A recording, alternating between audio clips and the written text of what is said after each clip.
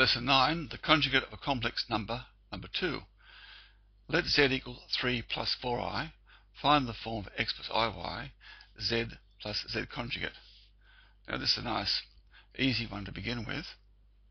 We're going to get that as 3 plus 4i plus the conjugate, which is 3 minus 4i.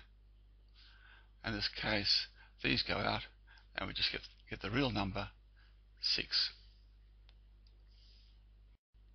Right, in part 2, another fairly easy one.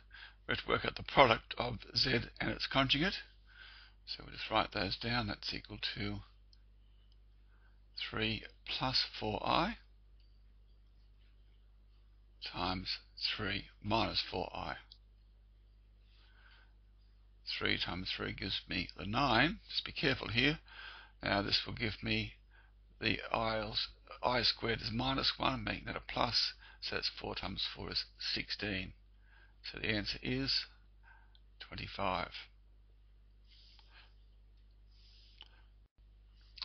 Alright, in part 3 I have to work out z squared plus the conjugate of z squared.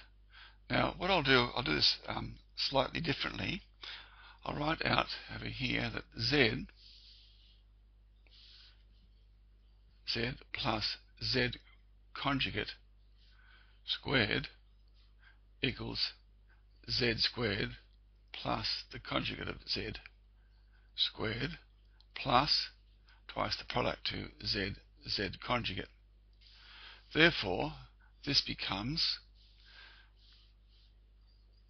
z plus z conjugate all squared minus 2 times z conjugate.